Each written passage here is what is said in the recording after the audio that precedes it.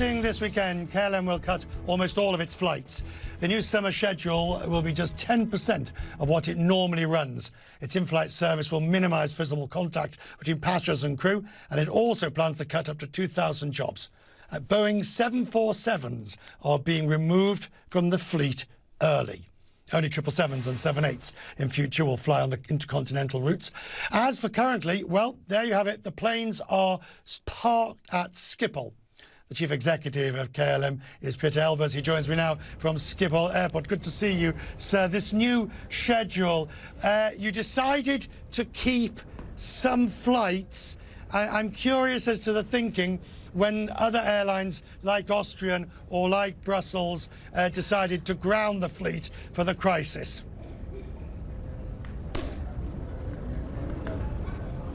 Well, we wanted to keep some service, in fact, in operation in order to do two things, to repatriate still a lot of people who are outside Europe, bring them back home, bring them back here to Europe, or elsewise bring people from here back to their countries, and also move some cargo. We see there's a lot of need for medical supplies, so we really like to keep some operation for those cargo movements. We're running out of adjectives to describe the situation for the world's airlines. How badly hit financially is KLM, Air France KLM, going to be?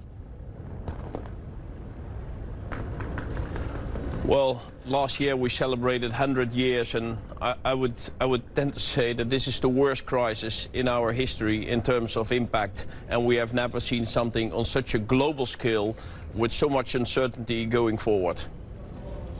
What do you want from government, which, by the way, of course, has quite a good stake in your airline after last year? But what do you want government to provide for you? Do you want loans? Do you want grants? Do you want bail? What is it?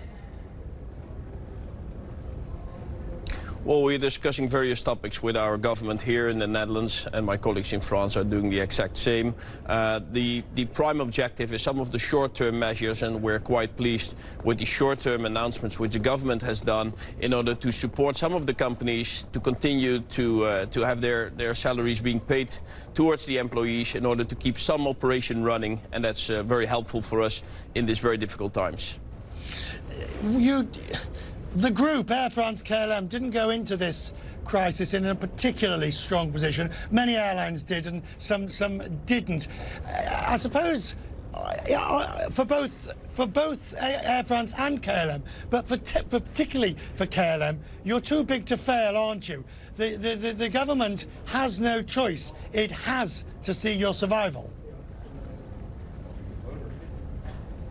Well, the impact of KLM on the Dutch economy is enormous indeed. We are the second largest private employer of the country. We're standing here at an airport which is virtually empty, where last year 71 million passengers passed. The impact on the economy is enormous, and as such the economy of the Netherlands and the future of KLM are tightly connected, and that's precisely where there's a lot of support from the government in order to help us to face this incredible heavy storm in our industry.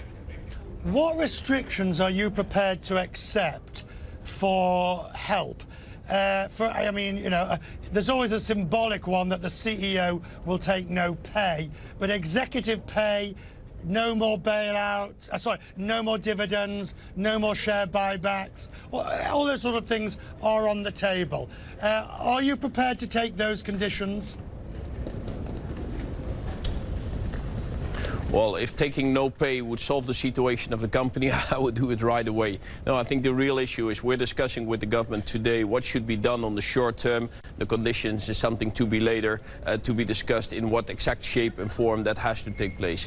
Our prime concern now is to make sure that we bring as much as people back home who are stranded all over the world, and that we bring in the needed medical supplies and goods from all over the world here in order to deal with this health situation.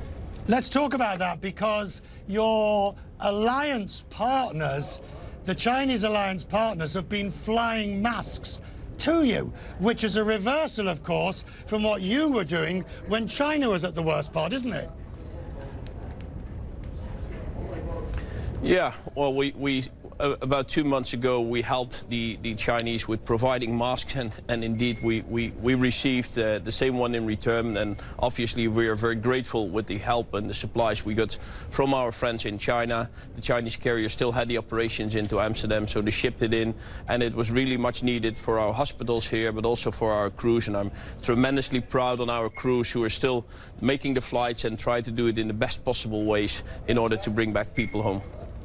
I'm glad you led me to your cruise.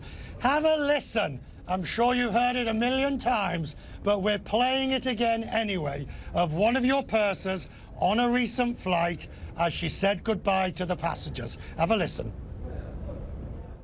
Nowadays, music brings us together, and that's why I will sing a song to you to say goodbye. And wish you all the best and love, and stay healthy from us, KLM crew. So, this is for you. When will I see you again? When will we share precious moments? Will I have to wait forever?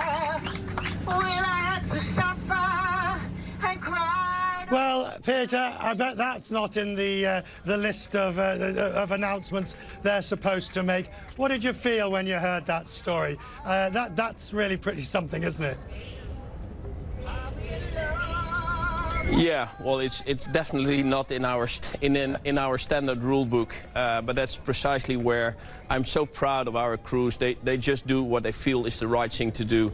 And singing this song, you cannot put it in any instruction. It was just done by one of the colleagues who felt like doing it, and yeah, it touched me also when I saw it. It made me feel a little bit emotional too, and I think it shows our commitment to our customers, to our clients, and the deep connection between our teams and the company. And that's why I'm confident we'll make it through. It's going to be tough, but we'll make it through.